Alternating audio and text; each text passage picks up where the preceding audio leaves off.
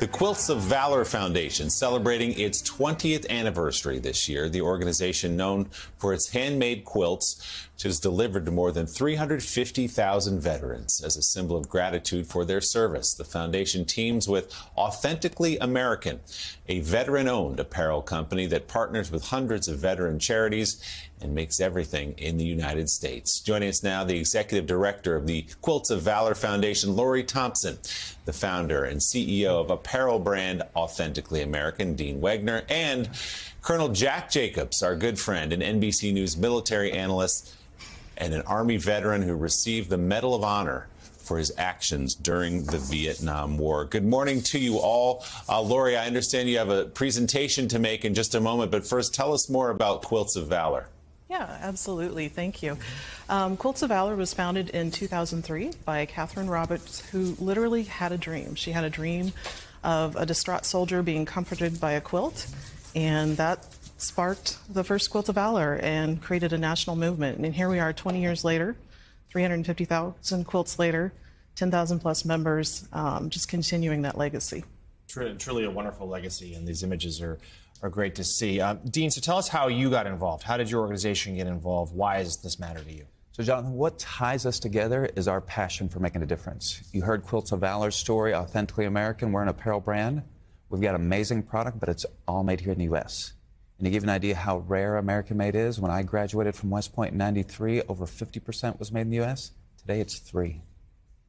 And we not only want to create American jobs, we want to help amazing organizations like Quilts of Valor build their brand and raise some money in the process. And that's a fundraiser we have going right now. So, Lori, how is it decided? Walk us through the process as to how someone receives one of these quilts. Yeah, absolutely. So our recipients are nominated. They're nominated by a family member, a community member, anybody that wants to see their service honored. And they can be active duty military or they can be a veteran.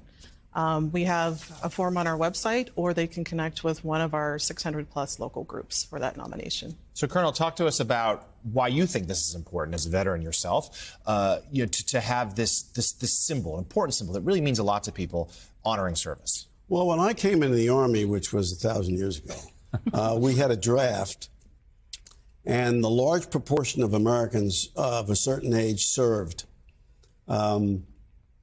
Now we've decided to outsource the defense of the country to a very small number of young men and women who are willing to do it. And the fact is that most Americans do not know anybody in uniform. My view has always been, if you live in a free country, you owe it something in the form of service. But we have a significant number of young people who serve, and we don't even know about it. And when they leave the service, they leave an organization where they have to rely on each other. They've learned all kinds of skills that they need to have for the rest of their lives, and they go into an environment in which nobody around them has had the same experiences they have.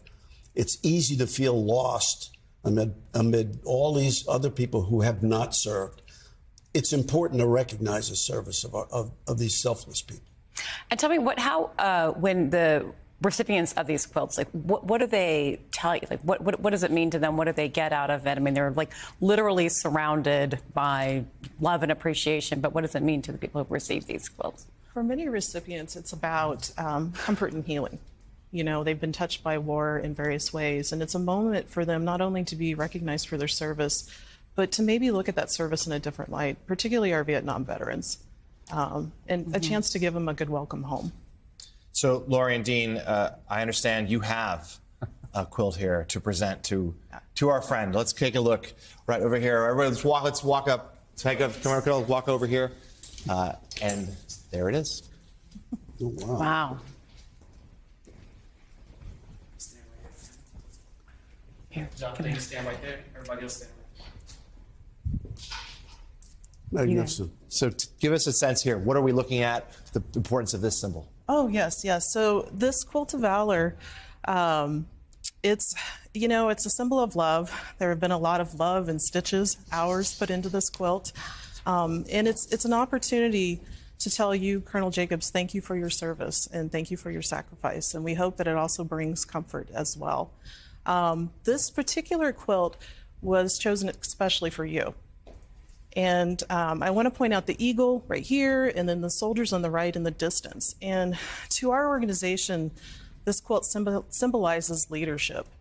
And that's been a hallmark of your career.